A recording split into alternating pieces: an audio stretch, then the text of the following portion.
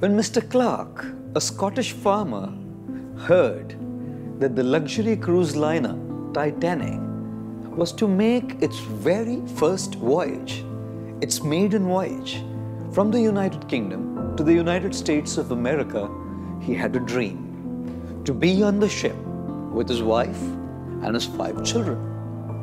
He practically spent most of his life's savings to buy tickets for his entire family. Non-refundable tickets.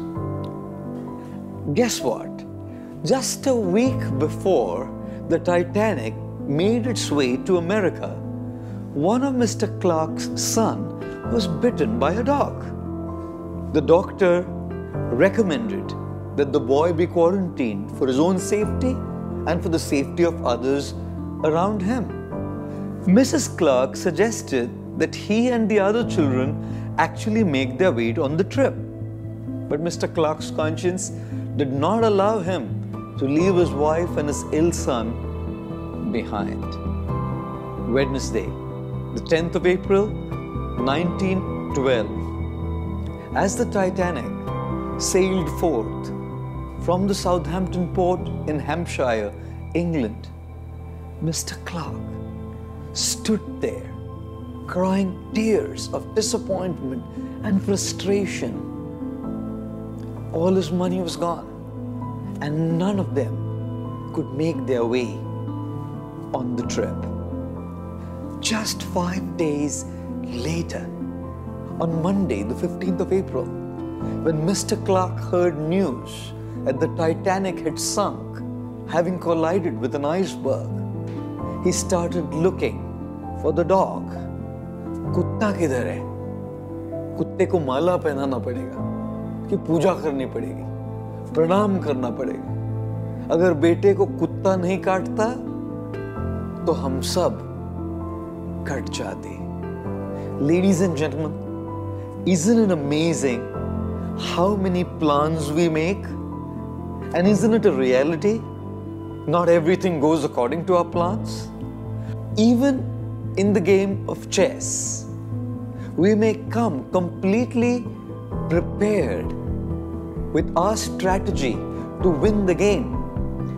We may even make our moves thinking that everything will go according to what we had decided and planned. The reality, however, is once we have made our move, we have no control over the moves that the opponent will make. We have no idea that the opponent has also made his or her plan. Whether it's the game of chess or the game of life, not everything goes according to what we had envisioned in our lives. This is exactly why there's a great need to go with the flow, to not be rigid about what we had decided, to learn to change our strategy as per the need of the moment. Ladies and gentlemen, adjust your plans, adapt to the challenges that life throws at you, adopt new strategies to match those of your opponent. Life, apply the greatest virtue of flexibility. Don't be rigid.